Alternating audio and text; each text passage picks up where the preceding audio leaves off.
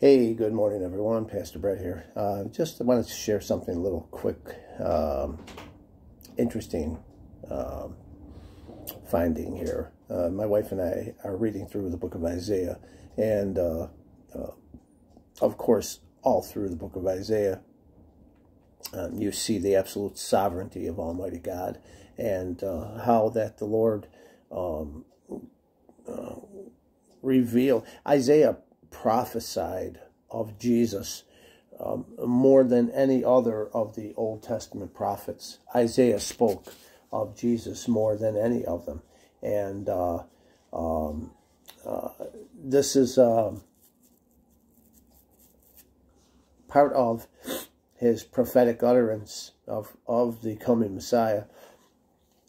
In Isaiah 49, I'm going to read verses 13 through 17, or 13 through 16, but I want to focus on verse 16, and I'll show you something here that I think it's interesting, and I think it's something that you should know, because modern scholarship gets it wrong. They get it wrong, and you should know this. So I'll say, Father, thank you for your word. I pray that you bless it to our spirit, that you strengthen us and encourage us and help us, Lord God, to defend the truth, Lord God. Thank you for showing me the importance of this truth. And we'll give you thanks and praise, Father God. Thank you for these wonderful people, Father God. Bless them, Father God, I pray with your presence. In Jesus' name, amen. Hallelujah. You have to excuse me, my sinuses get worked up from time to time. My COPD, it's just, nothing I can do about it. Thank the Lord. Hallelujah. I praise him. Let me do something real quick, because I look like I'm like split here in the middle. Turn this light on and see how that works. Okay. All right, there you go. So, Isaiah 49:13 says, "Sing, O heavens, and be joyful, O earth, and break forth into singing, O mountains, for the Lord hath comforted his people, and will have mercy upon his afflicted." It's so amazing. Now I'm reading this, and I'm in tears, because I'm thankful that Jesus would love us so much, that the Lord would love us so much, that he would have mercy upon us. Well, this is, of course, a direct reference to the people of Israel that were going through, and eventually came out of the 70 years of captivity, Babylonian captivity. This is speaks to us too. It speaks to us. It's amazing. And I'm thankful. He says in verse 14, "But Zion said," now he tells them to sing, tells the angels to sing. He tells the earth to be joyful. The people of the earth, of course, break forth into singings, all mountains. I mean, all of creation is singing his praise, because he's had mercy upon his people. How did he show that mercy? He showed that mercy through the cross.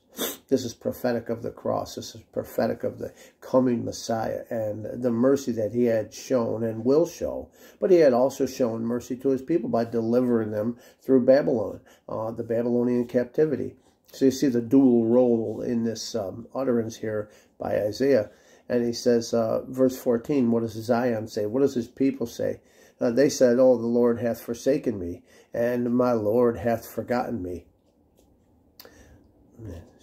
Yeah. Feel like the Lord's forgotten? Do you feel like he's forsaken you? He hasn't. Listen to what the Lord says. "Can a woman forget his sucking child, her sucking child? Can a woman forget her sucking child, her infant child, that she should not have compassion on the son of her womb?" It's a rhetorical question. Obviously, most mothers, 9 out of 10 mothers, are not going to leave their children. They're not going to forsake their children. But he says, "They may forget, yea, they may forget, yet will I not forget thee. I will not forget thee. And then he says these words. Isaiah says these words. Behold, I have graven thee upon the palms of my hands. Thy walls are continually before me. Of course, the Lord's talking about that protection, that the walls of Jerusalem, the walls of walled cities were cities of protection. I mean, the walls were symbolic of God's protection around his people. And so, but the most interesting part here is that he says, I have graven thee upon the palms of my hands. All right. So Jesus had to be nailed through the palms of his hands. Amen? The word is very clear, and we know this. Now, modern, both secular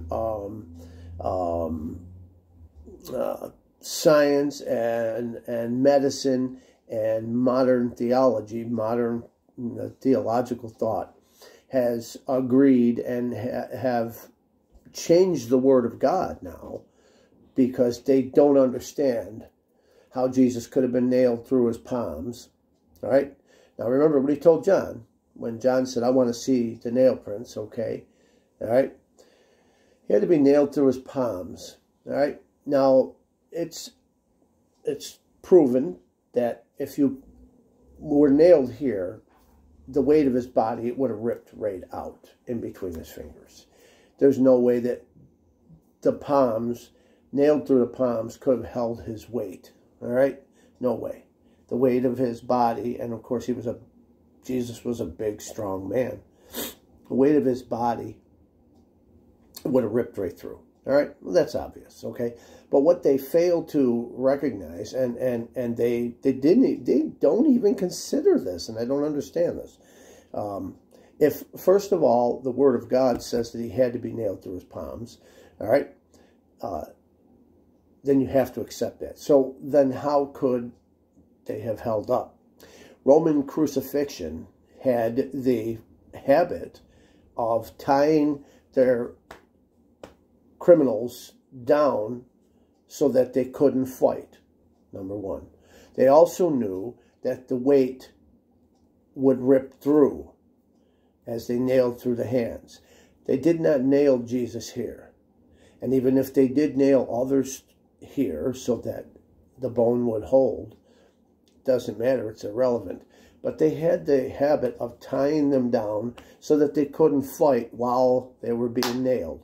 Nobody's just going to lay there and say, go ahead and nail me down. You know, they tied them down, and then they also knew that that rope would hold them and hold their weight. So now they don't slip through. They can't get out. They're not going to rip and pull out. There's no way it's going to happen because they're tied down. So, and that's just, you know, known. That's something that's known about the Roman practice of crucifixion. So that's obvious. It has to be that way. It has to be that way because the Word says he's going to be nailed through his hand, the palm of his hand. Now they say, oh, well, this is part of the palm. No, it's not. Because the Hebrew kapayim, all right, means the hollow of the hand. It's from the base of the hand to the base of the fingers, the hollow of the hand. Well, where's the hollow of the hand? I mean, you know, you just look at the hand and you see that that's the hollow of the hand. So we know that Jesus had to be nailed through his palms. But when you look at John chapter 20, I believe, I'm going to find it. John 20:28, I think it was. It's John 20. And you see that Thomas was of course, the doubter. And look at what Thomas, John chapter 20, and now start in verse 24. He says, but Thomas, one of the 12, called Didymus, was not with them when Jesus came the first time. After the crucifixion, Jesus came, revealed himself to his disciples. Thomas wasn't with them. And the other disciples therefore said unto him, we have seen the Lord. But he said unto them, except I shall see in his hands the print of the nails, and put my finger into the print of the nails, and thrust my hand into his side, I will not believe. It's good that Thomas was there. He said after 8 days, again, his disciples were within, and Thomas with them. Then came Jesus, the doors being shut, and stood in the midst, and said, Peace be unto you. So Jesus popped in. Jesus is so cool, man. He was so cool. He just popped in, and he said, he came specifically to answer Thomas, to show Thomas, to prove to Thomas that he had risen from the grave. And he said to Thomas, verse 27, Reach hither thy finger, and behold my hands. Hands. He didn't say wrists. He said hands. And thrust it into my side. Thrust, and reach hither your hand, and thrust it into my side. And be not faithless, but believing. And then, of course, Thomas's words, historic words, hallelujah. My Lord and my God. He just humbled himself and said, my Lord and my God. Hallelujah. So, the obvious truth is that Jesus was nailed through the palms of his hands. And I bring this to you because this has been brought to me by Muslims over the years, and many Muslims. The one thing that a Muslim will try to do is they'll try to shake your faith and cause you to doubt the Word of God. And if they can cause you to doubt the Word of God, then they pretty much have you. I've seen them do it to people.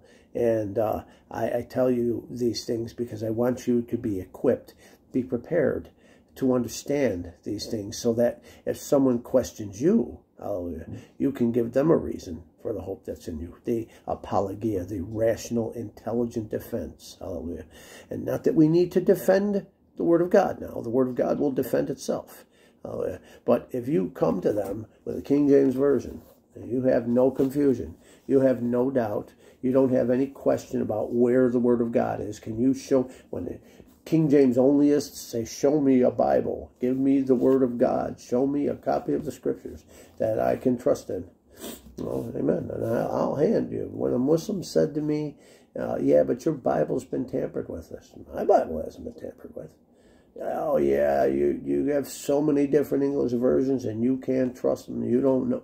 I know, because I have one. I'm not confused by all of the versions. And I mean, you know, hey, look here. I have my 1901 ASV, rebound version. Nice, right? Beautiful Bible. Love it. I love it. It's great. But it's not complete. It's missing so many portions of Scripture. It is the Word of God, but it's not the whole Word of God. I have my 77 that I rebound. This is a 1977 New American Standard Version. Great translation, but it's not complete. Here's a Cambridge ESV. This is the, I keep forgetting the name of this Bible. This is the Topaz. The ESV Topaz. It's a beautiful Bible. Oh, and I loved the ESV. I mean, I was an ESV junkie for, my goodness, for quite a while. But it's not complete. It's not the whole truth.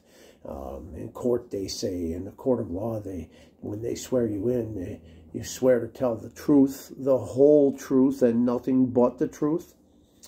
So help you God.